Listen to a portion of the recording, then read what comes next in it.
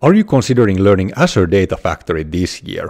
Well, you might want to reconsider. In this video I will explain why Azure Data Factory might not be the best investment of your time right now, and what should you focus on instead. Stay tuned, because this information could save you a lot of effort and put you ahead in the competition. Welcome to the video. My name is Aleksi, and on this channel I cover Microsoft Fabric and Azure related topics.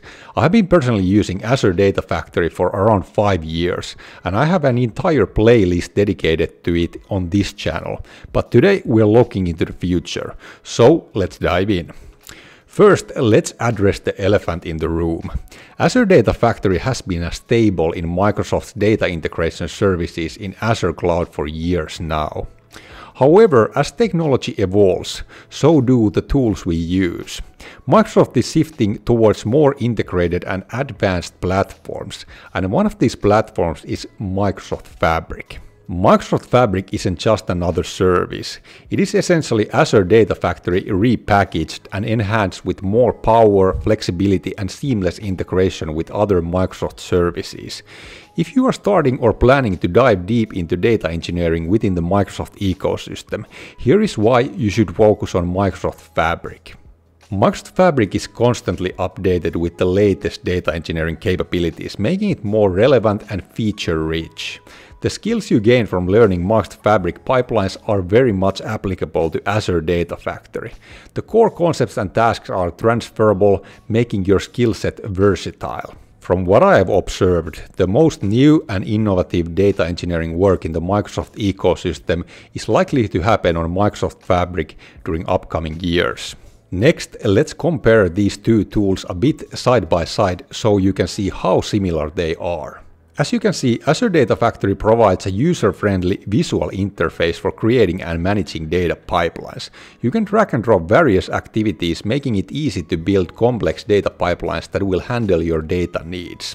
Now let's take a look at Microsoft Fabric data pipelines. The interface is strikingly similar, with the same drag and drop functionality and a familiar set of activities. You can see that creating and managing data pipelines in Fabric is almost identical to Data Factory. Both platforms share a similar design and functionality, which means that the skills you develop in Microsoft Fabric will easily transfer to Azure Data Factory. This similarity ensures that your learning efforts are not wasted, even if you need to work with Data Factory in the future. Now, hear me out.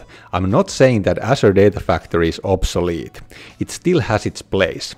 For those entering environments where Azure Data Factory is heavily used, or for maintaining legacy systems that rely on it, understanding Azure Data Factory remains crucial. But for most new learners and those looking to stay ahead, Microsoft Fabric is the more strategic choice in this year. In conclusion, if you want to future-proof your data engineering skills, focus on Microsoft Fabric. It's where the innovation is happening and will keep you at the forefront of the industry. What do you think?